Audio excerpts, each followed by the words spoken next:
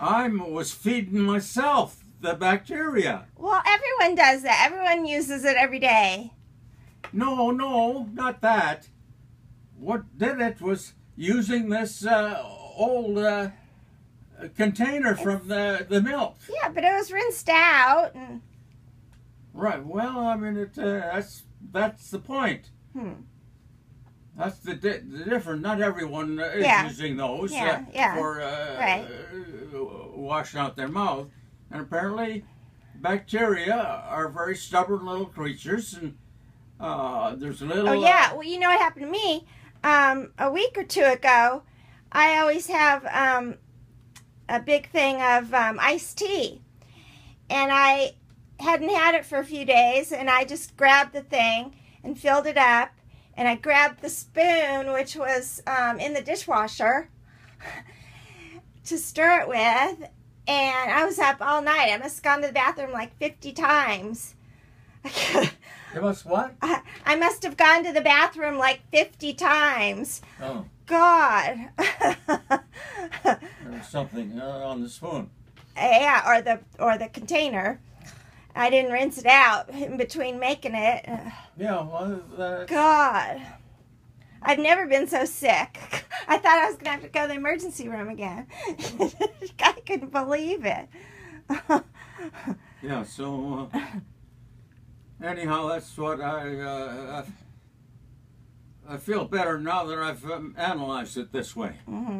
That because I was puzzled how in the hell I got this whether it's a deep-seated problem with my teeth that the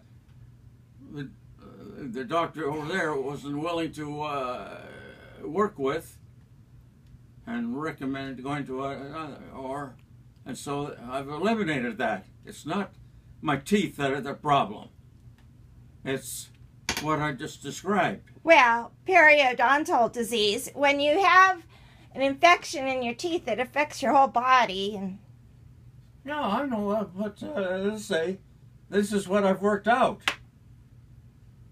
That the bacteria, I was feeding it all the time, even after I'd gone through the deal to eliminate it. And that's how it started in the first place. Well, no, you had it originally, or... Yeah, that's how, because I was doing that before I got that deal. I was feeding it. Because I went over and got the container and took the lid off and looked down into it, and there was little black marks,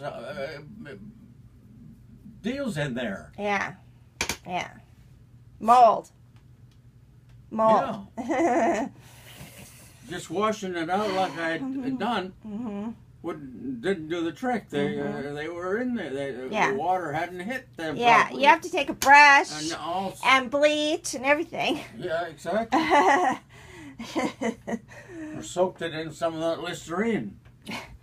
Well, no, and a brush. You got to get it off. It won't get off just soaking it.